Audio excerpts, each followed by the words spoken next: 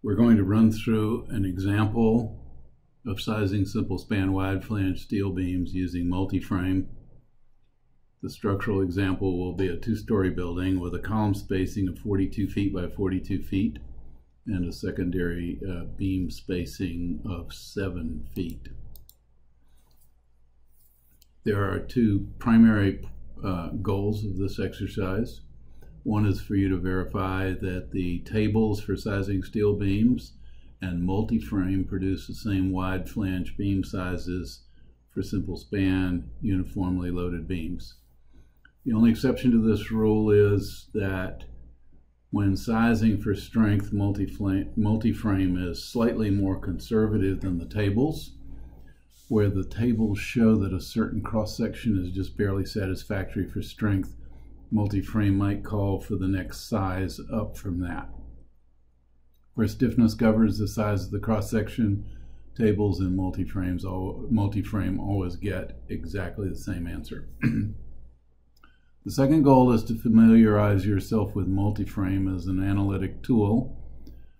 Multi-frame is not as fast as tables for sizing simple span horizontal beams under uniform load, but multi-frame can do amazing and spectacular structures that cannot be analyzed from tables. Multi-frame opens up a world of design possibilities, some of which we will have a chance to explore in this course as we go along. This is the basic framing plan. Each of these circles represents a column. The columns may not necessarily be circular, but in this simple diagrammatic form, that's the way we express them. We have a series of primary members. These are primary perimeter members, here and here. Here we have interior primary members, and then all of these members are secondary members spanning between the primary members. Again, I'll remind you that primary members for many years were called girders and still are, and occasionally I will lapse into that terminology, and secondary beams are called joist. But the most accepted verbiage at this point is primary members versus secondary members, and that will be the verbiage that you see in multi-frame when we go into that program. In order to size all the typical members in this system, we only need to construct this much of the structure in multi-frame because it contains a perimeter primary member, interior primary member, and secondary members, which are the members that we need to size. This is a spreadsheet showing the beam sizing processes based on tables, which we have already done. The beam loads for the secondary beams are highlighted, so that's here and there, and I'll blow this image up in a minute. But I'm isolating them off to make the point that the only loads we put on the structure in multi-frame are on the secondary members, because multi-frame already accounts for the transfer of loads from secondary members to primary members. The loads on the primary members are shown here and there and there and there, and we calculated those previously because the tables do not automatically account for the transfer of load, so it became our responsibility to calculate all the loads that would occur on the primary members. So first we're going to size everything for stiffness, but before we jump into that, I'm going to blow this up so you can see these highlighted cells. These are the loads on the roof joist, and here we have the loads on the floor joist. Those are the only loads that we're going to be adding into multi-frame. Okay, so zooming in even further on this diagram or this spreadsheet, highlighted in blue are all the member sizes that, or cross-sectional sizes that we calculated based on tables for the condition of stiffness or the criterion of stiffness. In pink, we have all the sections we derived based on the criterion of strength, and then in yellow, we take the larger of those where they do not agree. In other words, stiffness prevails or strength prevails as the determining factor. We always have to satisfy both. So in yellow, we've highlighted those sections that work for both stiffness and strength. So, as per the instructions of this assignment, we're first going to develop a multi-frame file that accounts for stiffness as the criterion. Then we're going to save that off and develop another file which accounts for strength. And then we'll save that off and develop another multi-frame file that accounts for both stiffness and strength. Before we start that process, though, there's one other thing that we need to calculate. Our stiffness criterion is that the maximum deflection allowed under live load is the length of the member divided by 360. In this case, the member is 42 feet long, and when we convert that to inches by multiplying by 12 inches per foot, and then we divide by 360, we get a maximum allowed deflection under live load of 1.4 inches. This is a little bit different from the way we did it in tables because we never actually calculated this number, but we always applied this criterion in our mathematics to arrive at whatever the ultimate required cross-section was. So we're going to go open a multi-frame file, and I have one here, and we're going to go about creating this frame in the most efficient way that we know how to do it. There are a lot of different ways to construct something in multi-frame, and what I'm going to show you is what I think is the fastest method for this particular structure. But as I say, we'll learn lots of different techniques for creating and manipulating structures as we go along. So the technique we're going to use is we're going to go up to this icon, which is create the portal frame, and we highlight that. Now we said we need basically two of these 42 by 42 foot bays. So in the terminology, though, of multi-frame, the number of bays has to do with the number of bays in the frame. So we're going to put 2 bays in the frame. We've already agreed this is a 2-story building. One floor is slab on grade, the other floor is elevated, and then we have a roof that we have to account for. But there is a total of 2 stories. And then to create depth in the other direction, we need 2 frames. And we're going to make the bay spacing 42 feet. And we're going to make the story height 15 feet. And we could make this anything. We can make it 12, 14, 16, whatever. It's not particularly crucial to what we're doing because right now we're just sizing the beams for gravity loads. And then finally the spacing of the frames is 42. And then we have the number of secondary beams.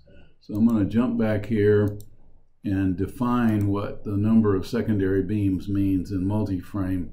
It means the number of these interior beams that are subdividing into these spaces. So there's 1, 2, 3, 4, 5. That defines what multi-frame means by that. So we're going to put in 5 secondary beams, like so. And we click OK, and now we've got the frame. Now, one of the things that happens in multi-frame is if I rotate this thing around, my structure rotates off the screen. So I'm going to select the entire thing, which, by the way, I can do by doing Control All, or I can highlight that in the following way.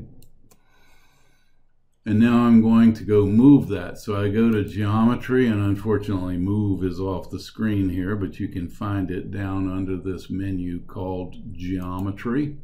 And I go to that, and I'm going to move it minus 42 feet in the X direction, and minus 21 feet in the Z direction, and I end up with this.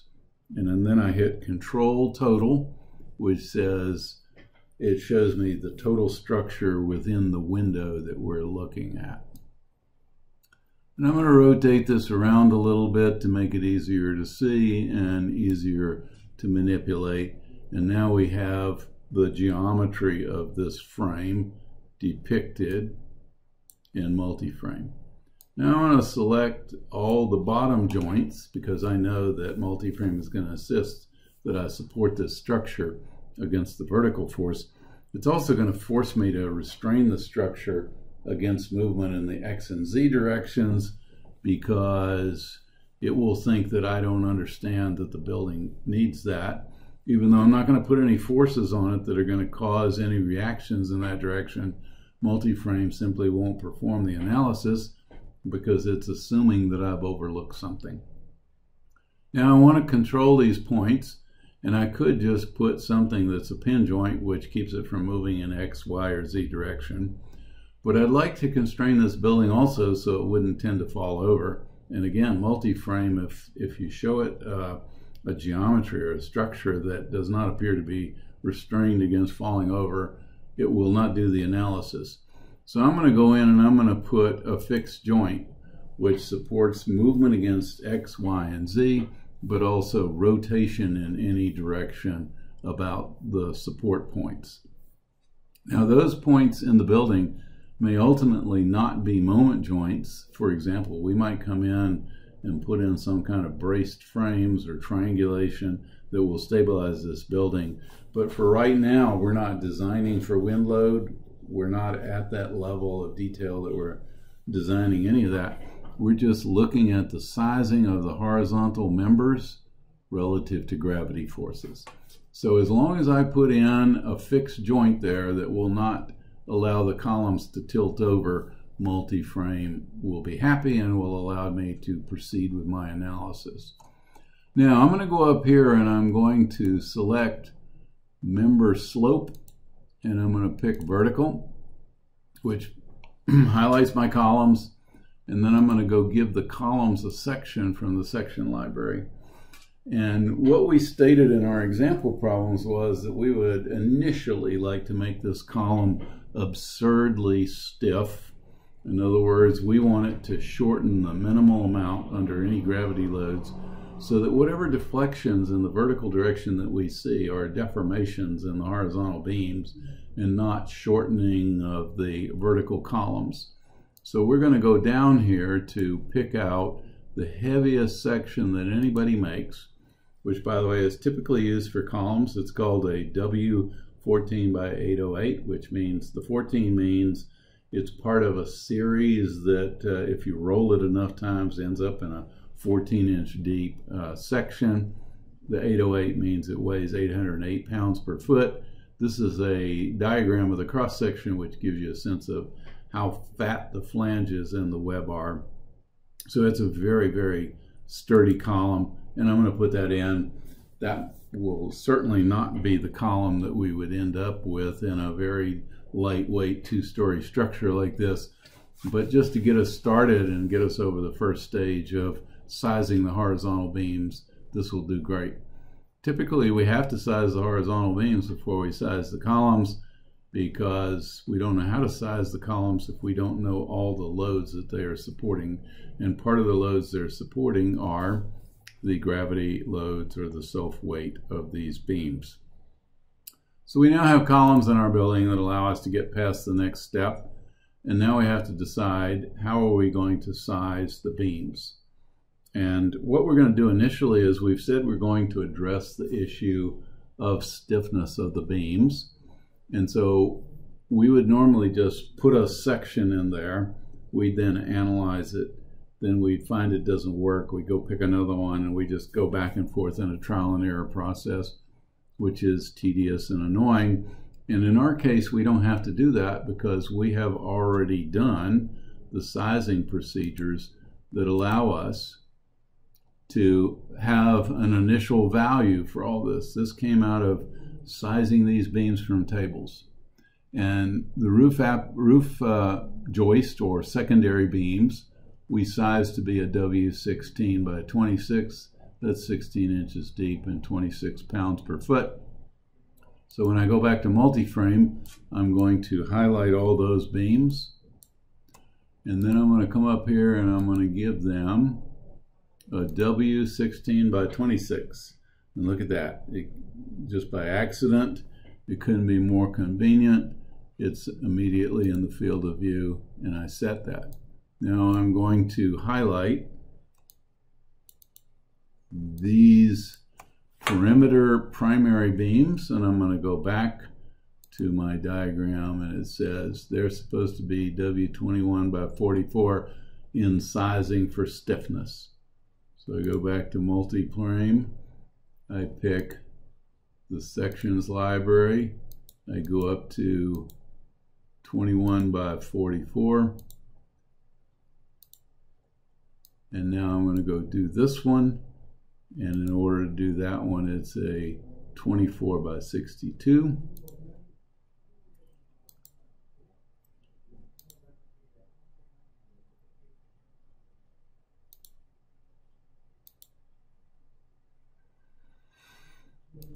Now I'm going to go to the floor, pick the secondary beams or joist.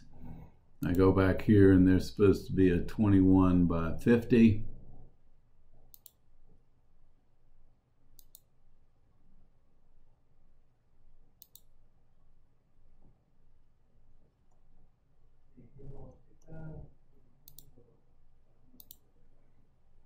We highlight those and select that section. Now we're going to do the perimeter girders or perimeter primary members. We come here, they're supposed to be a 30 by 90.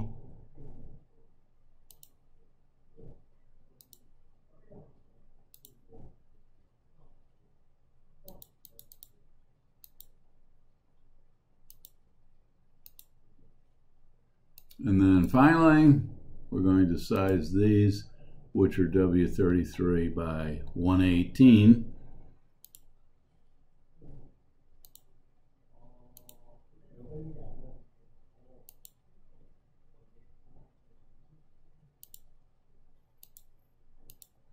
And now we have a complete structure, which with all the sections specified, we can render it if we want to render it, sort of get a sense of the proportions of things. But we now have a structure and we can analyze that structure. The only limitation is we don't have any loads on it yet. So now we have to put some loads in. We're currently in this frame window. We can go to the loads window, which we can do here. Or if you have trouble seeing these icons or you're not an icon person, you can go to this Windows menu and pick load. And now I'm going to say Control T to get that totally within the field of view. And I'm going to rotate it around to make it easy to select members. And then I'll zoom in a little bit just in case that's useful to me. So now I need to put some loads on it though. And before I can put some loads, I have to create load cases. So here I have a menu that allows me to load things, but first I need some cases. So I'm going to go add a case, self-weight, and I click OK. And by the way, the data you see on here tells you something about weights. For example, these beams right here were W16 by 26. 26 means 26 pounds per foot, or if we convert that to kips, it's 0.026 kips. So when the program is telling us that the self-weight of those members is 0.26, that is the W16 by 26 that we have in the designated section. You'll notice on the verticals, they say 0.808, which is 0.808 kips per foot or 808 pounds per foot. Now we want to go add another load case, which is, excuse me, I got to go to cases, add case, static, and we're going to call this dead. Then we're going to add a case, static, which we're going to call live. And now we're going to add one more case, which is a static combined. And what I want to do is I want to add a factored load, which is 1.2 times self, 1.2 times dead, or dead imposed, 1.6 times live. And these numbers are how I tell the computer program how I want to weigh each of these load cases in doing this load combination. Now I need a name for that I can understand, and I'm going to call it 1.2 self plus 1.2 dead plus 1.6 live. So this is to make it intelligible to me. These numbers are to make it intelligible to the computer. So I do that load combination, and what's coming up on this image now is just the self load, and that's because we haven't put in any dead load yet. So we're now going to go back to dead, and there's nothing there because we haven't loaded it. So I remind you that we are going to load the roof joist or the roof secondary members with this dead load and live load, and then we're going to load the floor joist or secondary members with this dead load and that live load. And I'm going to just remember those to make it go efficiently, but you can always look back at this table if you need to see that. So I'm going to go in and start that load process, and you'll notice down here I'm under dead load, and I'm going to pick the roof joist or secondary members, and under dead load I'm going to put in global distributed load, and I'll type in 0.14. You'll notice if I put it in the left end, it shows up in the right end automatically. I can go edit the right end if I want to, but since I'm talking about uniform loads here, I don't want to do that. So I'm going to click OK. And now I can either go down and load these joists if I want to. In fact, why don't I do this? I'm in the dead load case, and I already remember that the global distributed load for dead load was 0.35 kips per foot. And I do that load.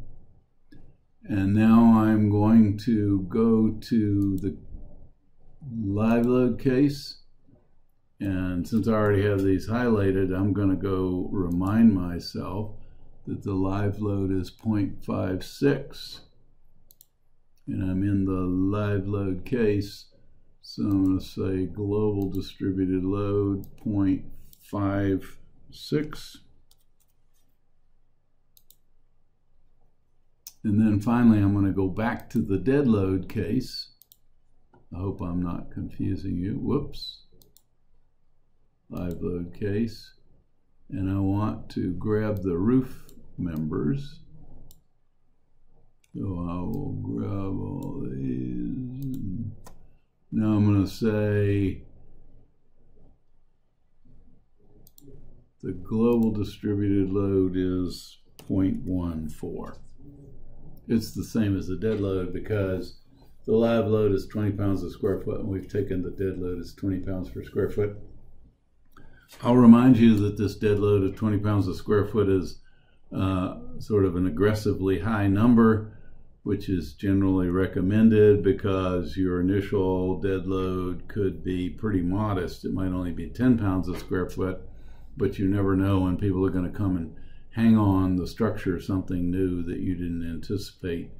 And so as a general rule, it's advised to go ahead and jack that number up to 20 pounds a square foot. So the dead load and the live load on the roof are both 20 pounds a square foot. And in this case, because we have a spacing between the secondary members of 7 feet, that brings us to a distributed live and dead load along the beams of 140 pounds per foot or 0.14 kips per foot. So now I have a fully loaded structure. I'm kind of compulsive about this, but I'm going to go delete a case. There's a case in here called load case 1. That's not a useful descriptor. I just want to get it out of there so that I don't ever inadvertently click on it and try to do something with it. So we have a frame. We have a fully loaded structure. Now we can go analyze, and then we're going to go to our plot window, and again we're going to hit Control Total. We're going to maneuver this thing around. We're going to figure out what it's telling us, and right now it's telling us the moment about the strong axis of these beams. And Maybe for some people that's a useful number, but it's not for me and for most designers in steel. So we want to get out of that. And in this case, what we are in is we're in live load, and we're sizing for stiffness under live load. So what we want to look at is the deflection of the structure. And when I hit that, I immediately know I've made a mistake. And the mistake I made was that I never released the ends of the beams. To help me make that more clear to you, I'm going to turn off these numbers, and you will notice how these beams have an upward slope or an angle at the ends here because they're connected to a beam that rotates easily. But through the center here, they're sort of curved over the top, which suggests that they have continuity across the middle there. As we've mentioned several times, especially when we talked about Chapter 3 and typical connections for things, we mentioned that steel beams usually have a clip angle connection at the end, which involves just a few bolts that are bolted through the web of the beam. Those bolts are not separated by any great distance, so they don't have a very good lever arm. They often have slippage associated with them, and the holes are usually oversized in order to accommodate getting the bolts in. So those connections are not good moment connections, and we typically assume that they're just not moment connections at all. So the mistake I made here was, in my haste, I did not select all the horizontal members. And now I'm going to go to Frame, and I'm going to do Member Releases, and I'm going to release MZ prime at both ends. That's the moment restraint against deflection or movement around the strong axis. So when I release those, it's like saying I have zero moment at the end of those beams to restrain those beams. And now if I go redo my analysis and I go jump back to my window here, now all of a sudden I'm seeing a completely different shape where these members come to the center. So now I have this diagram that shows all the deflections, and I'm under live load, which is what I'm supposed to be under for deflection analysis. And by the way, it was all set up for unfactored live load. So this is not a matter of right or wrong. It's a matter that the whole system was set up originally on under unfactored live load, and all the criteria were set for that condition. So that's how we're analyzing this. So we see all these deflections. Now you'll notice there's a lot of deflection in the perimeter girders and in the interior girders, and the secondary members are actually deflecting down substantially at the ends. We want to look at the deflection of the secondary beams totally in terms of what does that beam deflect, and not what does its supports deflect. So if we want to understand the deflection of one of these secondary beams, we click on that, and you'll notice it says 1.125 inches. Now to get out of this, I can either, and that's the maximum vertical deflection in the Y direction. If I want to get out of this, I can either click there or hit Escape. When I come down to the floor secondary beams, I get 1.376. So if we can, let's see if we can keep that number in mind.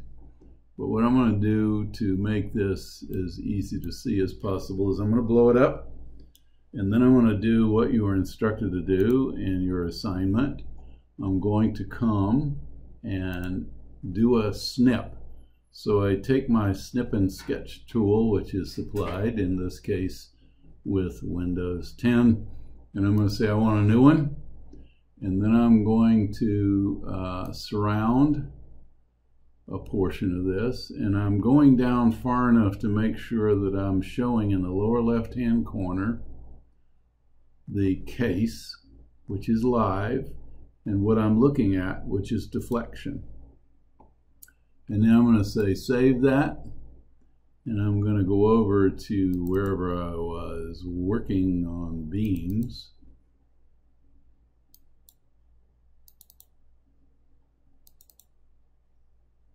And I'm just, for the moment, I'm going to call this deflection.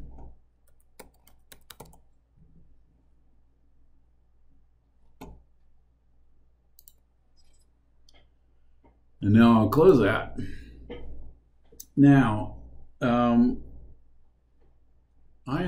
instructed you to create something like a suitcase in a Word file.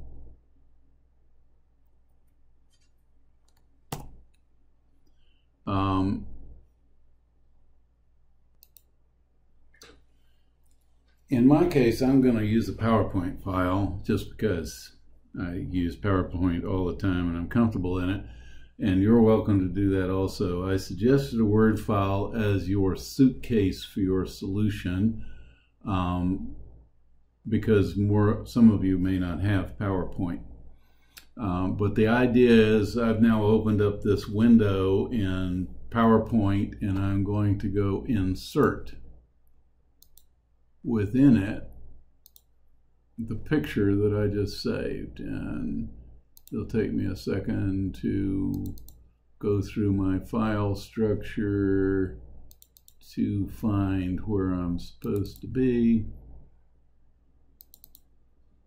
And now I've got this diagram and I'm pasting it in, and then out of courtesy to whoever has to read this file, I'm blowing it up a little bit so that it's visible. So in the instructions for this assignment, I asked you to indicate the deflection in all these members. And on this diagram, what I'm going to do is, you can't see this, but I'm going up above where it says insert, and I'm picking a text box, and then I'm going to come down here and I'm going to type that number 1.376 inches, which was the deflection of that member right there. Now, you're going to do this for every single member. And one thing that might make it easy for you is to just say you're going to duplicate. Excuse me. I'm going to duplicate, and I'm going to move one up there, and then I'm going to hit duplicate, and I'll put it on all these other members, and then I'll go right over what those numbers were in each of those text blocks. So this number is no longer correct, so I'm going to just eliminate it and make sure that no one thinks that you're just duplicating it. So now I'm going to go back to multi-frame and give you one more example. I'm going to double click on this member, and it says 1.125. So when I go back to here, I'm going to write 1.125 inches. And in the end, we're going to go through this whole thing, and you're going to demonstrate that all of those deflections are less than 1.4 inches, but close to 1.4 inches. In other words, you're going to demonstrate that, in fact, multi-frame seems to be suggesting it's getting the same numbers for these cross sections as you got from using tables, because all these deflections look like they're sort of about the same, and they're all over 1 inch, and they're all less than 1.4. So we're pretty comfortable that we're verifying that multi-frame is in fact behaving or predicting the same outcome that tables were. So now I've been living a little dangerously here because I don't think I've actually saved this file. And by the way, I could hit Control S now, And I guess I did save it at some point, but I'm going to go up here and I'm going to say save as, and I'm going to then type in here the filing convention. So I'm putting my last name first, first name last, then it says sizing steel beams and multi-frame and so forth, sized for stiffness. So I'm going to go save that in this folder. I'm going to click OK. And now I want to save it again. So I'm going to go save as, and I'm going to say sized for strength.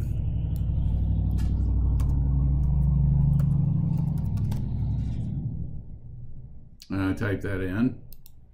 And now I got to go change everything in here. So I'm going to go back to the PowerPoint and find the table that I'm working off of, which is this one right here. So before I put in all of these sections here, now I'm going to put in all the sections in pink. And because I'm lazy, I'm going to look to see if there are some that I don't have to replace. So turns out I got the same section for strength and stiffness for that interior girder. I got the same strength and stiffness for that one. So I'll just focus on replacing the others. So I'll start with this. The roof secondary beams were 16 by 26, W 16 by 26 for stiffness, W 10 by 12 for strength. So I'm going to go back here. I'm going to go to the frame window. I'm going to select all these members, and then I'm going to go give them, instead of a W 16 by 26, I'm going to give them a W 10 by 12. And now I'm going to go to these, which is the perimeter primary members. And instead of 21 by 44, they're supposed to be 18 by 40 when sized for strength. So I'll go find W 18 by 40. Now you may recall I said that one doesn't change. That was a W 24 by 62 for both stiffness and strength. But these change, and I'm going to go find the appropriate ones. They were 21 by 50 before for stiffness. Now they're 21 by 44. So I'm going to go in here and pick 21 by 44. And then we're going to say these did not change because they were W 30 by 90, and I'll just go verify it. It's 30 by 90 for stiffness, 30 by 90 for strength. But the interior one is going to change to a W 16 by 136. So I'm not going to bother with those, but I am going to go change this one to a W 36 by 135. So I now have the complete structure as it was sized in tables. And we're going to discover whether multi-frame gives the same result or not. So I'm going to analyze again, and then I'm going to go to the plot window, and now I'm not interested in deflection anymore, and I'm not interested in the live load case. I'm interested in the full factored gravity load. Whoa, look at that deflection. But we don't care about that because we're not sizing for that. We're sizing for deflection under live load. So what are we looking for here? We're looking for bending stress SBZ prime. So now when I pull that up, I see something interesting. All these beams are made out of the same grade of steel. We expect them to all have about the same bending stress in them if we design them properly. We're trying to bring the bending stress close to 50, but always less than 50 kips per square inch. And now we got something really puzzling here, because this one seems about like that one, which seems about like that one, which seems about like that one, which seems about like that one, but these are really weird. So now I got to go figure that out. I'm going to pause my video while I go look for that, and then I'll get back to you and let you know what's going on, because this is a very disturbing result.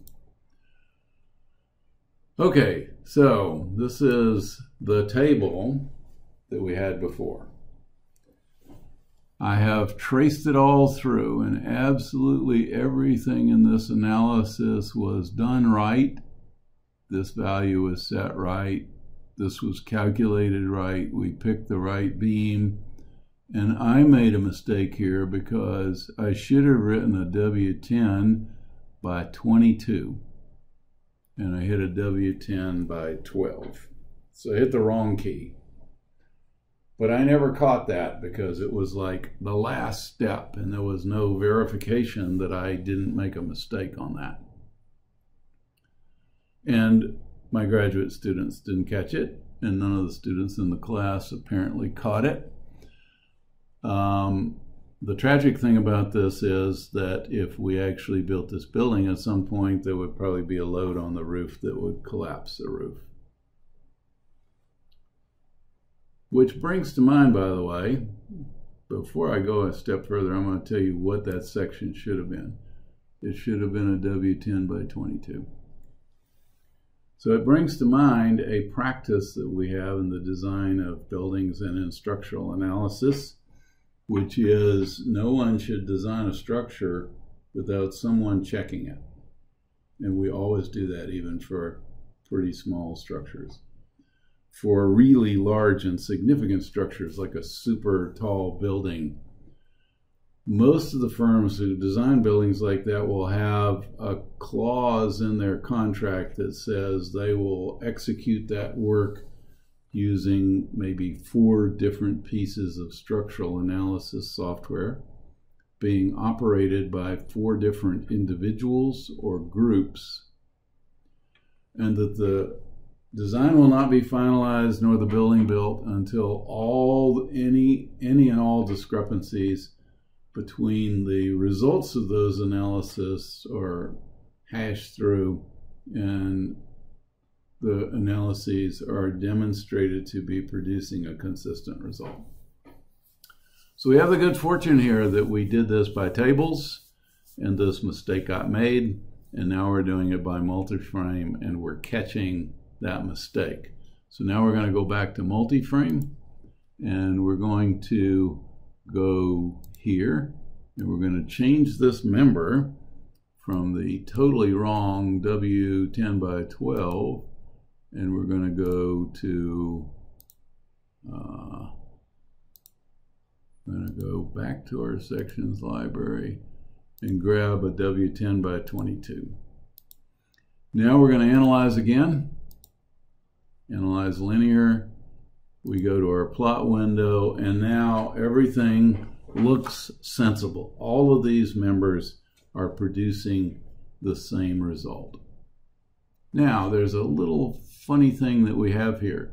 You recall when we started this whole thing, we said multi-frame, by virtue of the way we've set it up, tends to be a little more conservative.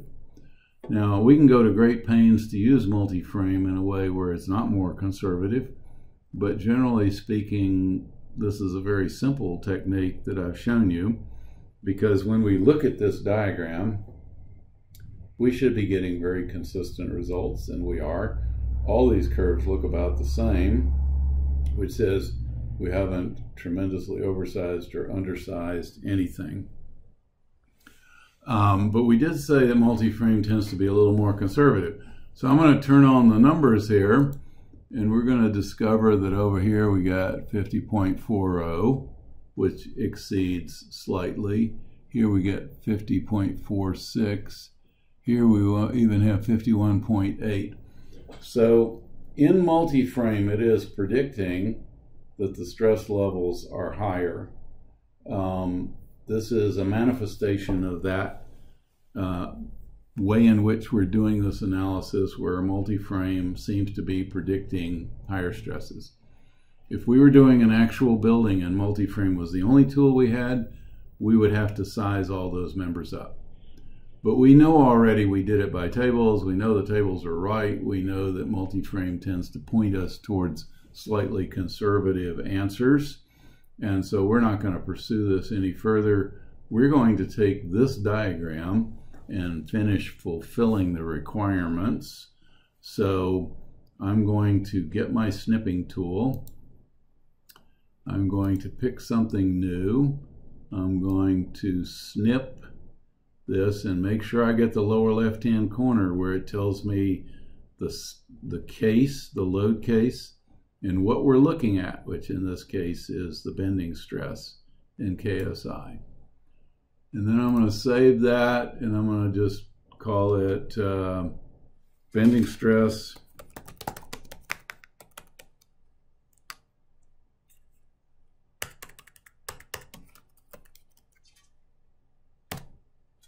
and I have that image, and I'm going to close that, and I'm going to go back to my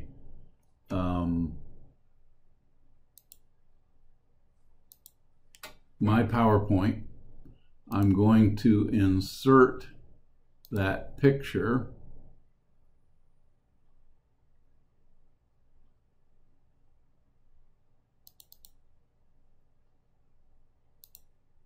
which I'm then going to stretch out so it's readable. And this is, by the way, just common courtesy.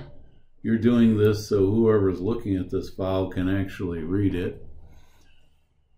And now we have both of those, and I can go back to my multi-frame and I can hit save. And now I'm going to come up, and by the way, I didn't mention this, but when you first open a multi-frame file and you hit Control S on your keyboard, it may not let you save it that way. It may force you the first time to go up and say save. But once you've done it, you can do Control S on the keyboard. I don't know why it has that strange behavior. So I'm now going to save this as strength plus stiffness. And we're going to do the final multi-frame file where we choose the sections that work best for everything. Now, these ended up W10 by 22 for strength, but you may recall that for stiffness, they had to be a W16 by 26. So we go look at the yellow cells here where we've picked the larger of these two. So this one or that one, it ends up W21 by 24 and so forth.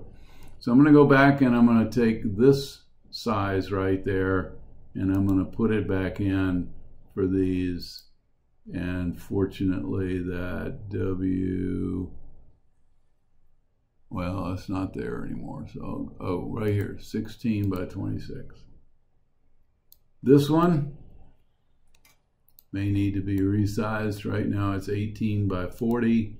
We come back here and it's not 18 by 40, but it's 21 by 44 from stiffness. So I'm going to go 21 by 44. And then I don't think this one needs to be changed because it was the same from both sizing procedures. But this one has to be changed because we have it at 21 by 44, should be 21 by 50, which we see in the summarizing note. So we're going to come down here and select these and make them 21 by 50, which is right there. And then I think these two were the same. They were both 30 by 90. And then this one, we already have at 36 by 135. So that's our completed structure. And we've been asked to render that, which we do. And we'll rotate it around in some way so that we can begin to see the separation of the beams. So that looks pretty good right there. And now I'm going to go do the final step, which is I'm going to do a snippet,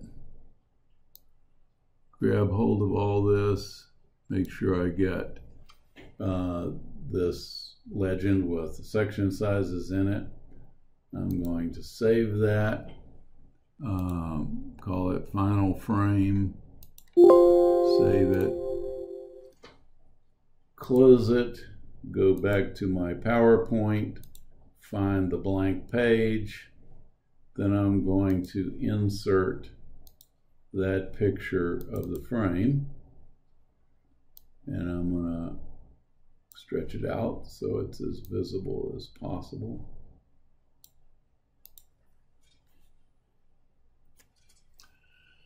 And now I have a PowerPoint, in my case. In your case, it may be a Word document, but the PowerPoint contains the three images that have been asked for: deflection, bending stress under full factored load, deflection under live load, bending stress under full factored load, and the rendered frame that accounts for both stiffness and strength.